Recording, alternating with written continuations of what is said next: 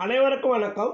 இந்த வீடியோவில் நம்ம டிஸ்கஸ் பண்ண போகிறது டெய்லி 5 மார்க்ஸ் கொஸ்டினில் யூனிட் 9 எலக்ட்ரோகெமிஸ்ட்ரியில் இருக்கக்கூடிய one of the important questions factors affecting electrolytic conductance. இந்த கொஸ்டின் பார்த்தீங்கன்னா right the factors affecting electrolytic கண்டக்டன்ஸ்னு கேட்டிருந்தாங்க. ஸோ ஒரு எலக்ட்ரோலைட்டிக் சொல்யூஷன் எலக்ட்ரிசிட்டியை கண்டக்ட் பண்ணுறதுக்கு என்ன ரீசன் அப்படின்னு பார்க்கும்போது, ஒரு எலக்ட்ரோலைட்டை எடுத்து வாட்டரில் டிசால்வ் பண்ணும்போது என்ன ஆகும், அந்த electrolyte get டிசோசிட் as a ions, positive and negative அயானா டிசோசிட் ஆகும். இப்போ இந்த அயான்ஸ் என்ன பண்ணும், இந்த மீடியத்தில் ஃப்ரீயாக மூவ் ஆகும். அந்த ஸ்டேஜில் இப்போ நம்ம ரெண்டு எலக்ட்ரோடுக்கு இடையில எலக்ட்ரிக்கல் பொட்டன்ஷியலை அப்ளை பண்ணும்போது இந்த ஆப்போசிட் சார்ஜ்டு அயான்ஸ் என்ன பண்ணும், move towards opposite electrode. Na+ ions negative எலக்ட்ரோடை நோக்கி மூவ் ஆகும், Cl- அயான் பாசிட்டிவ் எலக்ட்ரோடை நோக்கி மூவ் ஆகும். திஸ் மூவ்மெண்ட்ஸ் ஆஃப் அயான்ஸ் தான் ரெஸ்பான்சிபிள் டு கண்டக்ட் எலக்ட்ரிசிட்டி. அப்போ ஒரு எலக்ட்ரோவேலன்ட் காம்பவுண்ட் எலக்ட்ரிசிட்டியை கண்டக்ட் பண்ணுறதுக்கு மெயின் ரீசன் அப்படிங்கிறது பார்த்தோம்னா என்ன சொல்லுவோம், the movements of ions, that mean mobility of ions அப்படின்னு சொல்லுவோம். So what are the factors that affecting electrolytic conductance? The first factor, interionic attraction between the oppositely charged ions. Second one, dielectric constant. Third one, viscosity of the medium. Fourth one, temperature. And fifth one, dilution. இப்போ இந்த factors எல்லாம் electrolytic conductance என்ன ஆகும், affect பண்ணும். இப்போ one by ஒன்னாக பார்க்கலாம். இப்போ ஃபர்ஸ்ட் நம்ம பார்க்க போகிறது inter ionic attraction between the oppositely charged ions. Inter ionic attraction between the oppositely charged ion of the solute increase ஆச்சுன்னா, இப்போ ஒரு எலக்ட்ரோலைட் வாட்டரில் டிசால்வ் ஆகிருக்கும் போது என்ன இருக்கும், பாசிட்டிவ் அண்டு நெகட்டிவ் அயான்ஸ் இருக்கும். இந்த பாசிட்டிவ் அண்டு நெகட்டிவ் அயானுக்கு இடையில இருக்கக்கூடிய இன்டர் அயானிக் அட்ராக்ஷன்ஸ் வந்து அதிகமாக இருந்துச்சுன்னா அதனுடைய மொபிலிட்டி என்ன ஆகிடும் அப்படி கேட்டால் கம்மியாயிடும். மொபிலிட்டி கம்மியாகும் போது எலக்ட்ரிக்கல் பொட்டன்ஷியல் அப்ளை பண்ணும்போது ஆப்போசிட் எலக்ட்ரோட நோக்கி மூவ் ஆகக்கூடிய டெண்டன்சி என்ன ஆகும், குறையும். குறையும் போது ஆட்டோமேட்டிக்காக என்ன ஆகிடும் பார்த்தீங்கன்னா conductance will decreases. So the inter-ionic attraction between the opposite charged ions of the solutes increases, the conductance will decreases. Next one, dielectric constant. The solvent of higher dielectric constant show high conductance in solution. Dielectric constant உடைய role என்ன, ஒரு சொல்யூஷன்ல இருக்கக்கூடிய சால்வெண்டோடைய dielectric constant role என்ன அப்படின்னு பார்த்தோம்னா, the capability to dissolve ionized solid. அதாவது dielectric constant அதிகமாக இருந்துச்சுன்னா the solvent has higher ability to dissolve solid அப்படின்னு சொல்லுவோம். அப்போ ஈஸியாக என்ன பண்ணும் அப்படி கேட்டினா அந்த சொல்யூட்டை சால்வெண்ட்ல டிசால்வ் பண்ணும். தட் மீன் ஒரு கேட்டையானுக்கு ஆனையானுக்கு இடையில இருக்கக்கூடிய இன்டர்அயானிக் அட்ராக்ஷன் என்ன ஆகிடும், குறைச்சிட்டு ஈஸியாக டிசால்வ் ஆகும். ஈஸியாக டிசால்வ் ஆச்சுன்னா மூவ்மெண்ட்ஸ் என்ன ஆகிடும், அதிகமாகும். அப்போ மூவ்மெண்ட்ஸ் அதிகமாக இருந்துச்சுன்னா ஆட்டோமேட்டிக்காக கண்டக்டன்ஸ் என்ன ஆகும், இன்க்ரீஸ் ஆகும் அப்படின்னு சொல்லுவோம். ஸோ டயலக்ட்ரிக் கான்ஸ்டன்ட் வந்து கிரேட்டராக இருந்துச்சுன்னா கண்டக்டன்ஸ் எப்படி இருக்கும், ஹையராக இருக்கும் அப்படின்னு சொல்லுவோம்.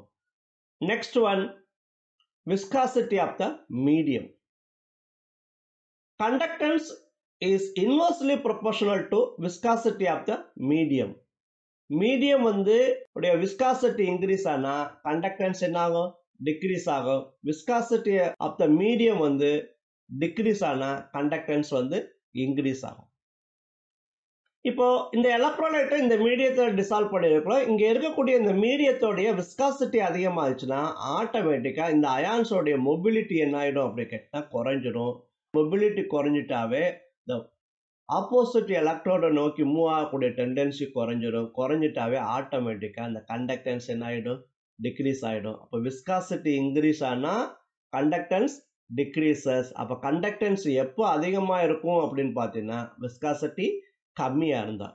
That is, the conductivity increases with the decrease in viscosity. Next one, temperature. If the temperature of the electrolytic solution increases, the conductance also increases. Temperature increase ஆனா conductance increase ஆகும். இது ஏன் increase ஆகுது அப்படின்னு பார்த்தோம்னா, increase in temperature increase the kinetic energy of the ions and decrease the attractive force between the opposite charged ions. இப்போ கேட்டயானுக்கு ஆனையானுக்கு இடையில இருக்கக்கூடிய அட்ராக்டிவ் ஃபோர்ஸ் என்ன ஆகிடும், குறைஞ்சிடும். அட்ராக்டிவ் ஃபோர்ஸ் குறையும் பொழுது ஆட்டோமேட்டிக்காக இதனுடைய கைனடிக் எனர்ஜி இன்க்ரீஸ் ஆகும். கைனடிக் எனர்ஜி இன்க்ரீஸ் ஆனால் that mean moments of ions வந்து இன்க்ரீஸ் ஆகும். மூமெண்ட்ஸ் ஆஃப் அயான்ஸ் இன்க்ரீஸ் ஆனால் ஈஸியாக move towards opposite electrode. So the conductance ஆட்டோமேட்டிக்காக என்ன ஆகிடும், இன்க்ரீஸ் ஆகிடும். So the temperature of the electrolytic solution increases, the conductance also increases. So temperature increase பண்ணா conductivity என்ன ஆயிடும், increase ஆயிடும். Next one, dilution. Molar conductance of a solution increases with the increase in dilution. Dilution increase ஆக molar conductance of the solution என்ன ஆகும், increase ஆகும். இதில் ரெண்டு டைப் ஆஃப் சொல்யூஷன் எடுத்துக்கிறோம், strong electrolyte, weak electrolyte. For strong electrolyte, interionic force of attraction decreases with dilution. Dilution ஆக ஒரு கேட்டயானுக்கு ஆனியானுக்கு இடையில இருக்கக்கூடிய interionic force of attraction என்ன ஆகிடும், டிக்ரீஸ் ஆகும். interionic force of attraction degrees ஆகிட்டாவே ஆட்டோமேட்டிக்காக mobility of ions வந்து இன்க்ரீஸ் ஆகும். ஏன்னா ஒரு எலக்ட்ரோலைட்டிக் கண்டக்டன்ஸ் வந்து எலக்ட்ரிசிட்டியை கண்டக்ட் பண்ணுறதுக்கு மெயின் ரீசன் நம்ம என்ன சொல்லியிருந்தது அப்படின்னு கேட்டிங்கன்னா, mobility of ions, that mean movements of ions அப்படின்னு சொல்லியிருந்தோம். இதே in case of weak electrolyte எடுத்துக்கிறோன்னு வச்சுக்கோங்களேன். weak electrolyte degree of dissociation increases with dilution. அதனுடைய dissociation capacity வந்து என்ன ஆகிட்டே வரும், இன்க்ரீஸ் ஆகிட்டே வரும். ஸோ the movements வந்து என்ன ஆகிடும், இன்க்ரீஸ் ஆகும் அப்படின்னு சொல்லுவோம். So in case of dilution, molar conductance of solution increases in dilutions. இது ஏன்னு பார்த்தோம்னா, in case of strong electrolyte interionic force of attraction decreases with dilution. For a weak electrolyte, degree of dissociation increases with dilutions. These are the factors which affecting electrolytic conductance.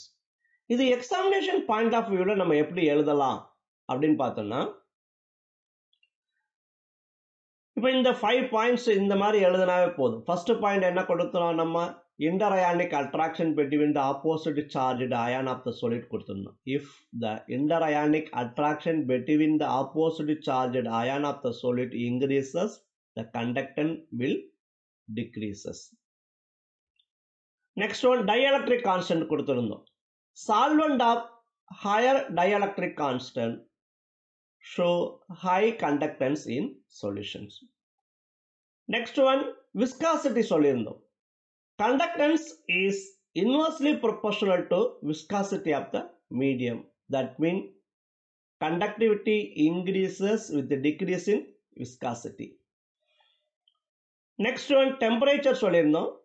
If the temperature of the electrolytic solution increases, the conductance also increases.